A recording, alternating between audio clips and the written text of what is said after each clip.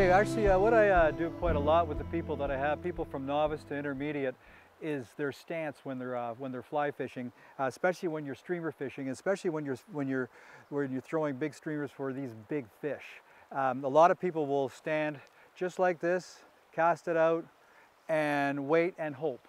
But what I'd like to see what you can do, because these things hit hard and you got to be, your muscles, your whole posture has to be ready. So what I find, I like to get my 1 foot just a little bit of a head, just like this, as you're saying, get it out there. But see how I'm really low, boom, boom, boom, and I'm really tapping it and getting ready. So if that fish does hit, then it's an up to the right motion that sets the hook very well, and you're ready like this. So it's the athletic, if you can call fly fishing athletic, which I'd like to, but you get it out there, and then boom, boom, boom, boom, boom, boom, boom, boom.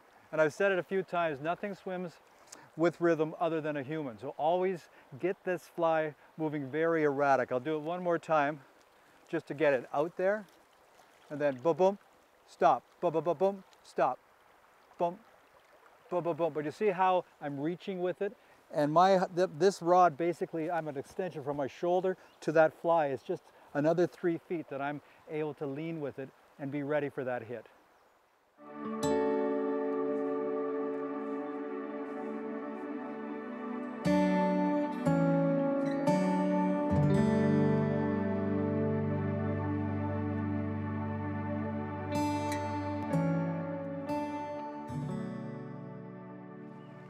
Fish on. A little acrobat on that one. Yeah.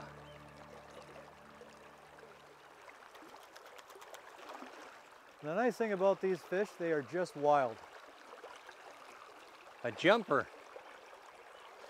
Brown trout that jumps. That's a good man. I'll let you handle that one. All right, buddy.